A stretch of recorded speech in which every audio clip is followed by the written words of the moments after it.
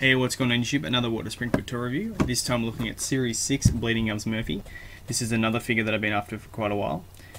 So I thought I'd have a look at the packaging and then open him up. So as you can see, simple packaging, and the back has a bit of information on Bleeding Gums. Pause it if you want to read it, and the playsets he currently worked on at the time. Some figures and some playsets down the bottom. So that's the packaging there, guys. We'll open him up and we'll have a look. So let's take a look at the figure. As you can see, Bleeding Gums Murphy looks great. The detail is really good.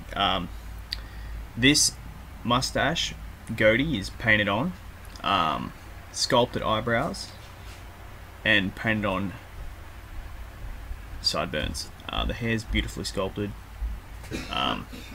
and the feet look great.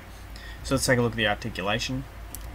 The head does get a full 360, surprisingly. The arm is hindered by the mouth, and so forth. And the waist, of course. So that's our 5 points. And the accessories. First of all, we get this, the record, the Bart bought Lisa from the episode where Bleeding Gums Murphy dies. Which is pretty cool. The detail is quite nice. If you can, I don't know, it should focus. It's not going to focus. And then last but not least, we get a really cool, and it's awesome, it's in a repack saxophone that's really thin, more accurate to the one he plays in the show, which fits perfectly into his hand.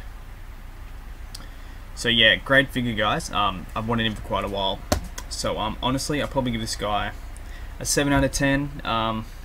He's good, but he's not amazing. Not a must-have. So stay tuned for more, guys. I should have another video up this week of a nice pickup I'm getting. So I'm excited to show you guys that. And remember to share the video, like, and subscribe. Thanks for watching, guys.